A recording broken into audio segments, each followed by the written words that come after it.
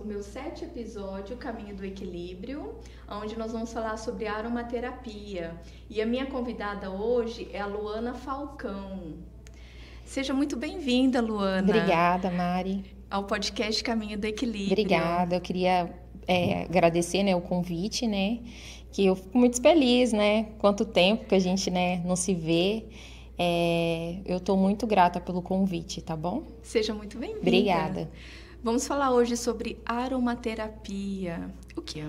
A aromaterapia, ela tem vários tipos de benefícios, Benefícios tanto para a nossa saúde mental, física, Então, a gente pode trabalhar, com a aromaterapia, a gente pode trabalhar as nossas emoções, A nossa parte emocional, a nossa ansiedade, a nossa insônia, a nossa falta de concentração.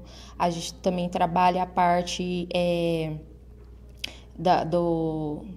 a parte respiratória, de doenças, a parte imunológica, a parte hormonal. Então, assim, a aromaterapia, ela abrange várias partes, que dá pra gente poder trabalhar com ela, E qualquer pessoa pode utilizar? Adulto, criança? Sim, tanto adulto como criança pode fazer a utilização dos óleos essenciais, mas tudo sempre com uma moderação, Para uso com criança, adultos, pessoas de idade, mães que estejam amamentando, grávidas, já tem uma certa restrição. Não pode estar usando todos os tipos de óleos essenciais, Ah, tá. Quando as pessoas te procuram, você faz uma anamnese, faz todo um procedimento antes? Sim, sempre é bom você estar fazendo uma anamnese para poder estar conhecendo a pessoa, Porque muitas pessoas te procuram, não, olha, eu quero tratar a insônia, a ansiedade, mas aí às vezes você vai conversando com a pessoa, você vai vendo que não é só uma ansiedade, Às vezes a pessoa procura e fala assim, olha, eu quero algo para enxaqueca, Mas às vezes você vê que a enxaqueca dela está relacionada à parte emocional dela, Não, ou até mesmo assim, que eu sempre costumo dizer, não basta você usar os produtos naturais, Você também tem que colocar uma prática de vida saudável, Então tudo está relacionado a uma coisa à outra, Ah, tá. E eu sei que como você gosta da aromaterapia, e viu bastante benefício, aí você começou a fabricar os seus produtos? Sim, foi. Na verdade, eu vendia, os óleos essenciais, eu comecei a vender para uso mesmo meu, da minha família. E aí eu fui vendo os benefícios, as pessoas iam me procurando, aí tinham algumas pessoas que me procuravam e achavam que os óleos essenciais não eram um preço muito acessível, para aquelas pessoas. Então aí foi baseando nisso, aí eu falei assim, não, tem que ter uma forma, uma coisa diferencial para poder fazer, às vezes, para aquelas pessoas. E eu vinha que as pessoas compravam os óleos essenciais e, na verdade, elas nem usavam, elas acabavam comprando e não usando, porque elas nem sabiam como, às vezes, usar. Então, aí, fazendo, na anamnésia, conhecendo as pessoas, que você acaba conhecendo os indivíduos, assim, aí eu fui criando, A minha primeira, na verdade, pessoa que eu atendi foi uma tia minha, que ela estava com sinusite, Aí eu fui pesquisar, fui fazer cursos, Como que eu criava, e foi que eu criei o meu primeiro inalador, que foi para sinusite, que ela estava com um problema de sinusite. E aí eu criei o primeiro inalador, aí eu fui criando os outros, e aí o catálogo foi ficando extenso, aí depois veio os rolons, e aí vai, porque a aromaterapia dá para você trabalhar várias coisas, você pode fazer, Você pode estar fazendo igual os inaladores, que eu trouxe aqui para vocês verem, os rolons, E você pode fazer escaldapé, sais de banhos, olhinhos para massagem, então dá para fazer coisas capilar, para o shampoo, sabonete. Então, dá para você trabalhar de infinitas possibilidades com eles. E dá para fazer o tratamento para várias coisas. Sim. Parte física, parte emocional. Emocional, para dores, que é dores física, emocional, parte mental. Então, assim, é uma coisa assim que é um leque aberto, Para quem quiser fazer comercialização dos óleos e criar os seus produtos, eu falo que é uma porta aberta, infinitas possibilidades. Ah, sim. As pessoas te procuram mais para para fazer qual tipo de tratamento? Olha, hoje as pessoas procuram mais para a parte insônia, né? Rinite, sinusite, enxaqueca,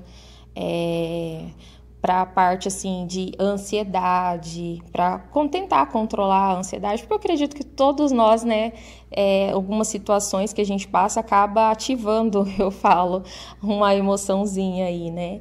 Então, mas a maioria da procura das pessoas é tratar insônia, enxaqueca, sinusite. As pessoas estão muito ansiosas, né? Demais da conta.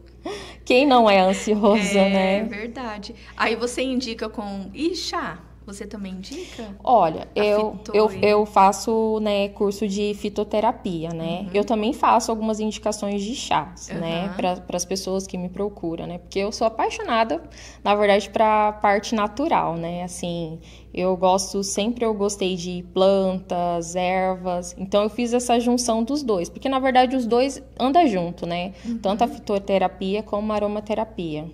Mas eu faço, sim, algumas pessoas me procuram, porque por ter receio, né, às vezes, de como fazer um chá, para que aquele chá é benéfico, para quê. Então, as pessoas acabam me procurando para pegar essa indicação, né, para ter uma certeza, né, se aquilo lá vai ser bom ou não, benéfico para ela.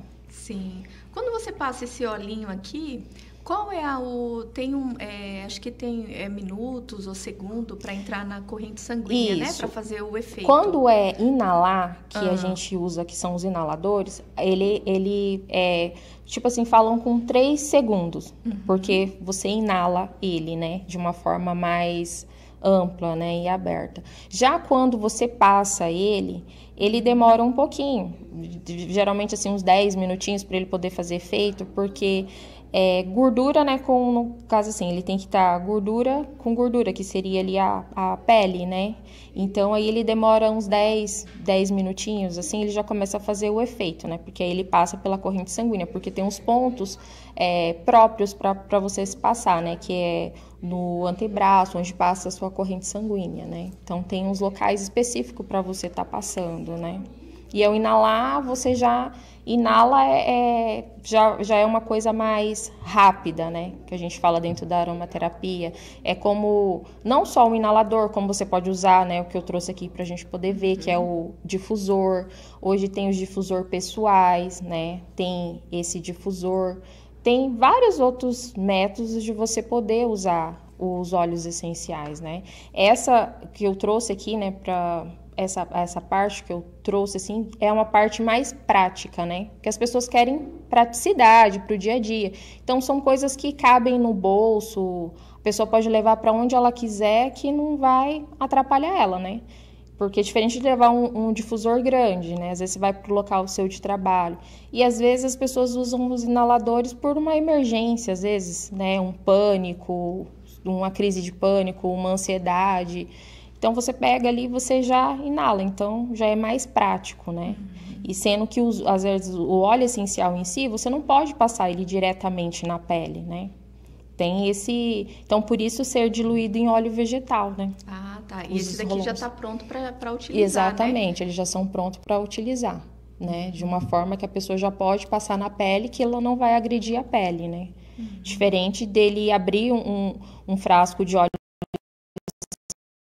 né, que pode queimar, né, aconteceu algo que não é esperado, né, para aquela pessoa. Ah, sim. Eu vi que você também fez uma coleção nova agora, né? Fiz Na verdade, essa coleção nova foi inspiração à minha filha, né, ao filme Divertidamente, né, onde a gente trata ali as emoções, né. E assim, foi, graças a Deus, o maior sucesso. Ela falou, mãe, lança logo, porque já tá acabando a onda do filme e você tem tudo a ver a aromaterapia. Eu achei bem interessante. Aí você até trouxe aqui, né? Trouxe para vocês. Sim.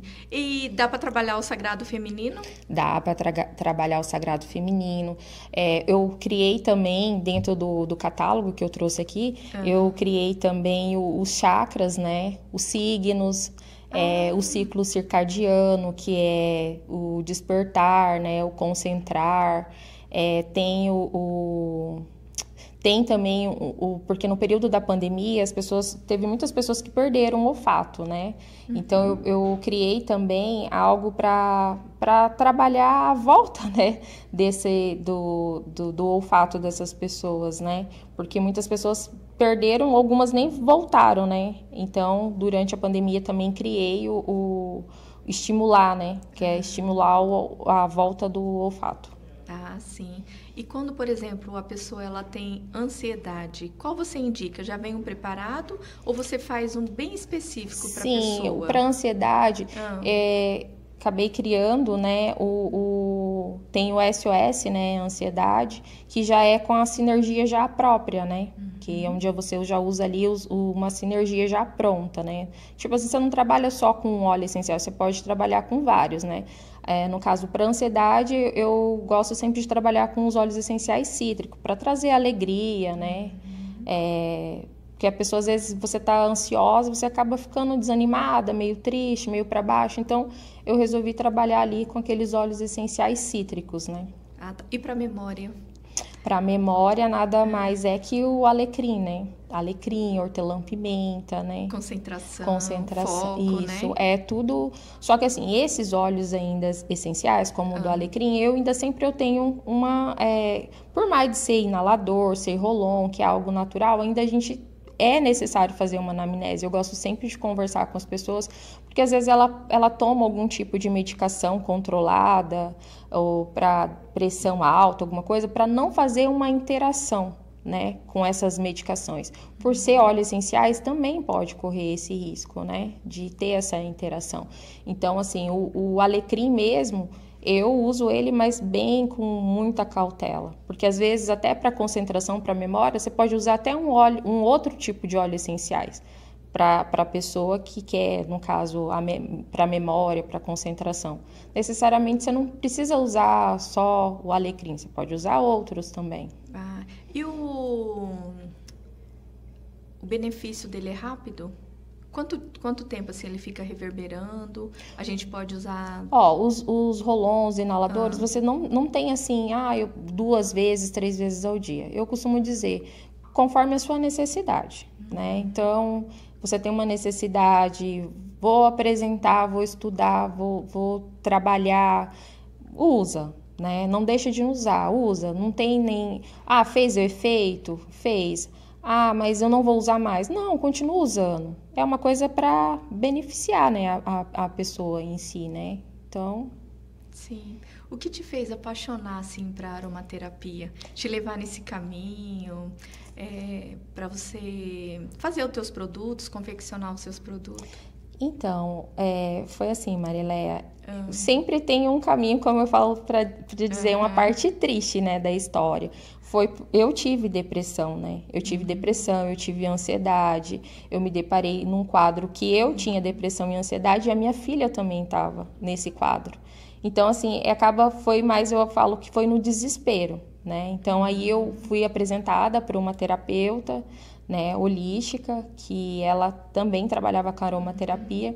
E eu lembro como se fosse hoje, ela me deu um vidrinho para mim poder usar com a minha filha. Na primeira sessão que a gente teve, né, junto ali, ela me deu, porque ela falou assim que ali faltava um pouco de acolhimento, que o que a minha filha, que ela estava tendo, estava passando, era algo afetivo, que era algo ali entre mãe e filha, né? E aí ela foi falando para mim, né, me apresentou outros óleos essenciais, e aí foi abrindo como se fosse um caminho, porque eu fui interessar, fui ler, fui estudar, né, fui a fundo mesmo. E aí foi uma aproximação também, minha e da minha filha, né, porque eu tinha que fazer massagens nela, né, aí eu fui começando a gostar, fui no curso, fui fazendo curso de massagem, fui fazendo curso de aromaterapia, e aí fui passando por vários caminhos dentro da terapia integrativa, né? Então, hoje eu tenho vários cursos dentro da terapia integrativa, né? E aí eu fui vendo que a aromaterapia e a fitoterapia foi algo que foi agregando e foi trazendo os benefícios para mim, para minha família, né? E aí eu fui igual eu falo, eu sou apaixonada mesmo, né? Porque, igual eu falo, aroma, algo que encanta, é algo que fica marcado, né? Tem cheiros que eu até trouxe aqui, né? Que é o capim-limão, né? Que é o capim brasileiro. Foi algo que me lembra a infância, me remete aos chazinhos que tomava com a família, né? O chazinho da tarde, o chazinho da manhã. Então, sim, tem cheiros que marcam a gente, né? E a aromaterapia, na verdade, traz isso, né? Traz essa essência, traz essa... Eu falo que é algo que transforma mesmo. Só quem usa mesmo sabe o que eu tô dizendo. Sim. A aromaterapia trabalha a parte da ancestralidade também? Também. Porque dá para você ir mais fundo, né? Dentro da aromaterapia, você acaba indo mais fundo, né?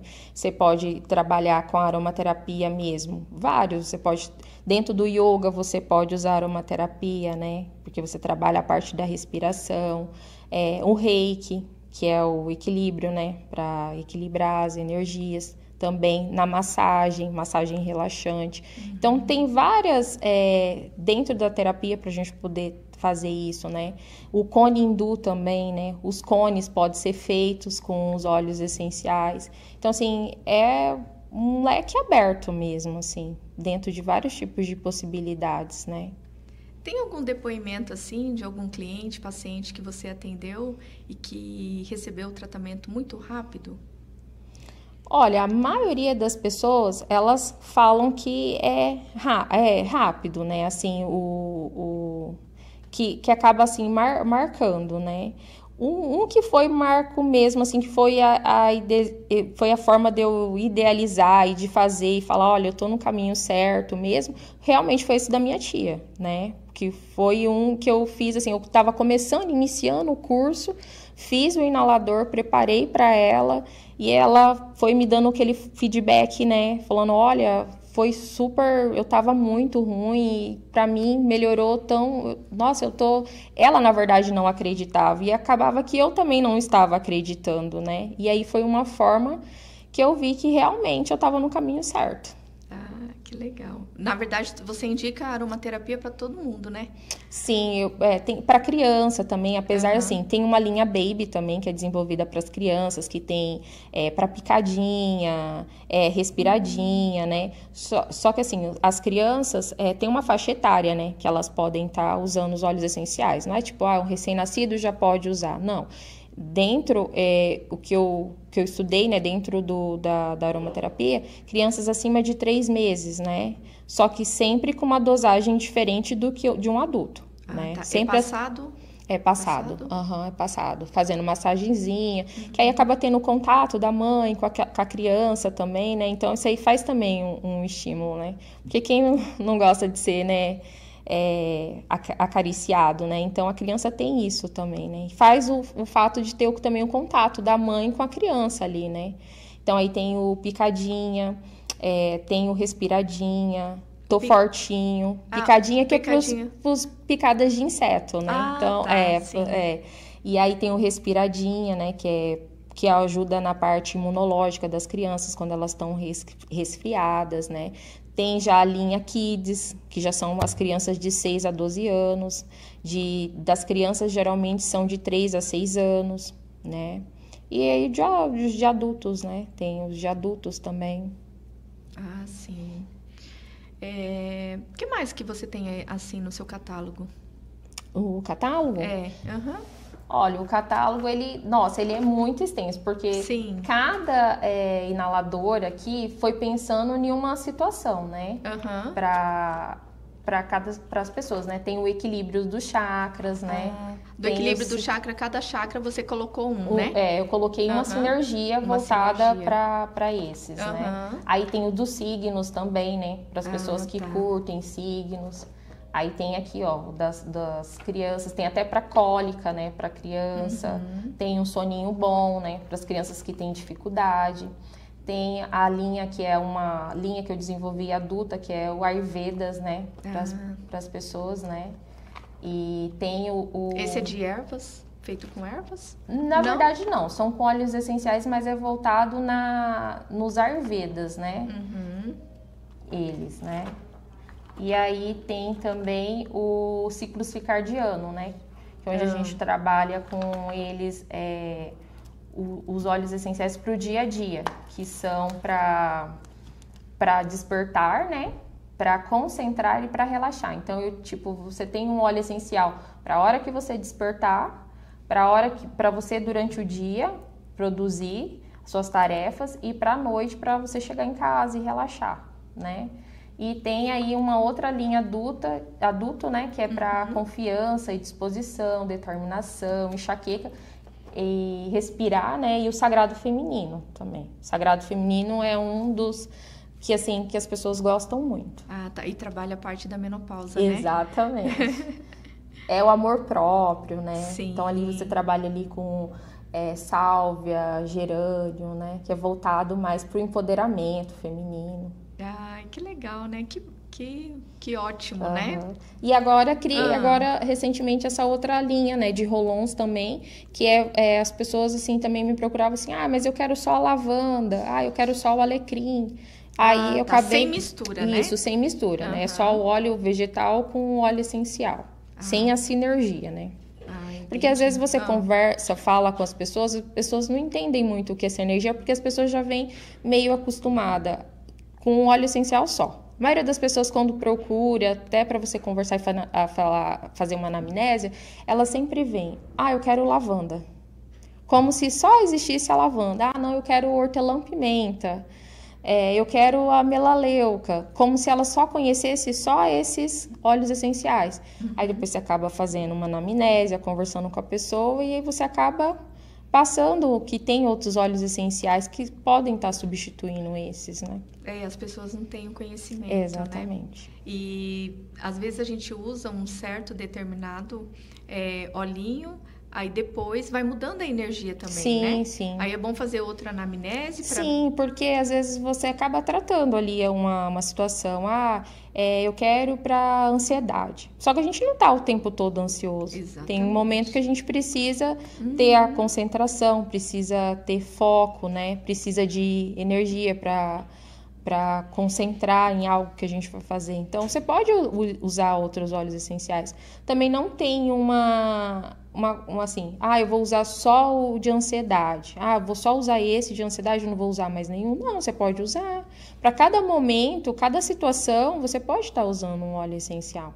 Sim. O que você espera da aromaterapia, assim, em um todo? Olha, eu, assim, cada dia que passa, na verdade, eu fico, assim, mais grata mesmo, né? Porque hoje você vê que a aromaterapia, ela já está ingressada dentro do SUS, né? Que recentemente até saiu uma matéria que foi no Globo Repórter, né? Onde um estado, ele aplicava a aromaterapia dentro do pré-natal com as mães, né? E durante o pré-natal e durante o parto. Então, eu acho assim, isso é uma grande, né, oportunidade para as pessoas que às vezes não conhecem, não sabem o que é aromaterapia. Às vezes as pessoas pensam que o aroma é um cheirinho, né? Às vezes as pessoas confundem muito a aromaterapia, óleos essenciais com essências, né? Que são cheirinhos que a gente coloca em casa, de uma forma que são sintéticos, né? Para cheirar o ambiente. E ele, na verdade, é terapêutico, né? Então, ele trabalha ali com as suas emoções, né? Com a parte física, né? Para dores também, né? Porque pode ser desenvolvido rolons para dor também, né? Sim. Para dores crônicas, né? O efeito é terapêutico, né? Exatamente. Muito bom. Eu gostei de toda essa informação, de todo esse conhecimento. Se as pessoas quiserem procurar comprar o seus olhinhos, né? Qual é o seu Instagram, seu contato? O meu Instagram é o @luzem.21, né? E o meu telefone para contato, né, é o 67 92 29 28 96. Aí podem estar me procurando lá. Você vende mais online? De forma online. Tá bom. Muito obrigada, Nada, eu que agradeço a oportunidade de estar aqui apresentando, falando um pouquinho, né? E mostrando, né, também os meus produtos e tá falando um pouquinho mais da aromaterapia. Gratidão mesmo. Obrigada. Seja muito bem-vinda. Obrigada. Eu quero agradecer os meus apoiadores: Turismo CIA Brasil, Chakra Mancala, Comic Bike, Águas Kangen, Domínio Auto Reparo, Espaço Luz em Gaia.